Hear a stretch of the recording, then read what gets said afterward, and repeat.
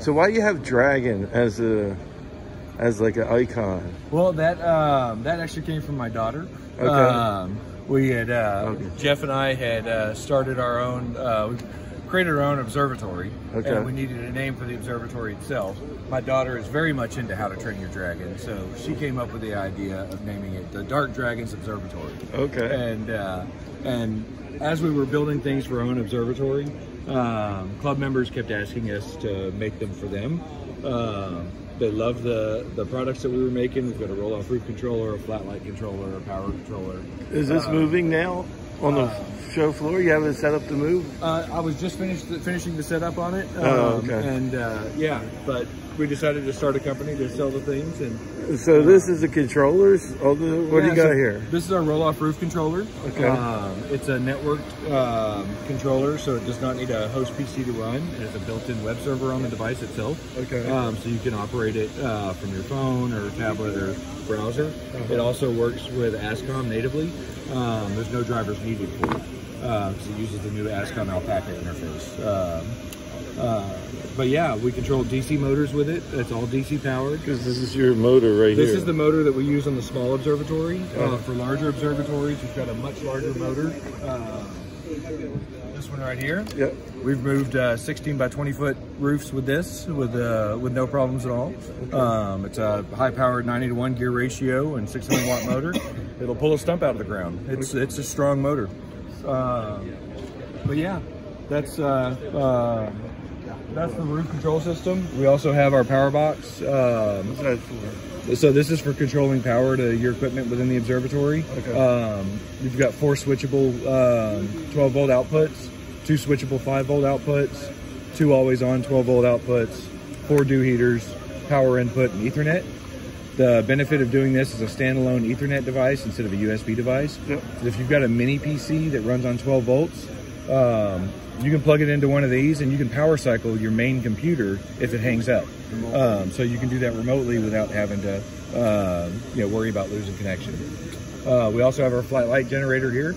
We do indirect illumination for our flats, and so it makes it easy to scale up to really large apertures, because what we're doing is we're shining a light onto a flat white surface on the observatory wall.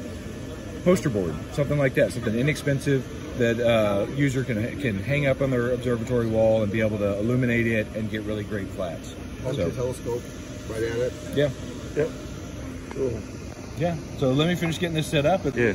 So this is the built-in web page that's on the device itself.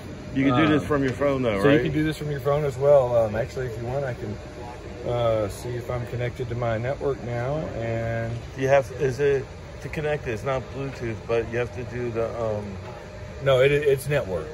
Okay. And so cancel.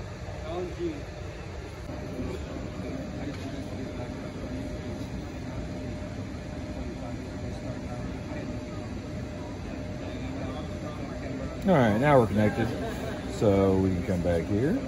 So you have to do through Wi-Fi. So the devices themselves are networked with Ethernet. They're not Wi-Fi. Okay. We like the wired connection for that. But since I'm on the same network, I can still open the roof. Okay. So that's an app you download? No, it's actually just a web page you browse to. Okay. There's no app needed.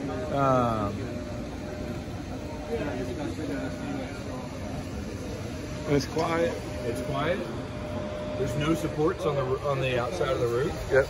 So when it closes, it looks just like a garden shed. So it can, you can get it past HOA and things like that. If you've got a neighborhood that requires something like that, we use high capacity industrial slides. These are stainless steel with stainless steel ball bearings. We've got a full 5-foot extension. And you have to grease them every once a year or something? A little bit of grease every once in a while, but nothing that's too crazy. These slides will support 500 pounds. Our roof comes in at about 120 pounds. Okay. So we've got a lot of excess capacity for snow load and things like that. Is there a formula for how much overhang, like how much not, or or is that just based on the linear bearing or the slide itself? Yeah, that's the slide itself. This is the longest that we're comfortable going. Yeah. Anything bigger than that, you want to have something that has some outriggers and supports for the roof. Okay. Otherwise, once you get snow on it, it's gonna. This shed would be what, 8 by 8? 6 by 6. 6 by 6. Yeah, it's just big enough to fit a relatively small scope. You're not gonna fit a giant plane wave in it or anything like that. Yeah. But for the amateur that's tired of having to polar align every night and set up in their driveway every night, this would be a great thing to add in your backyard. All of our items are DC powered, so they're easy to back up with just a deep cycle battery. Yeah. Yeah. All right.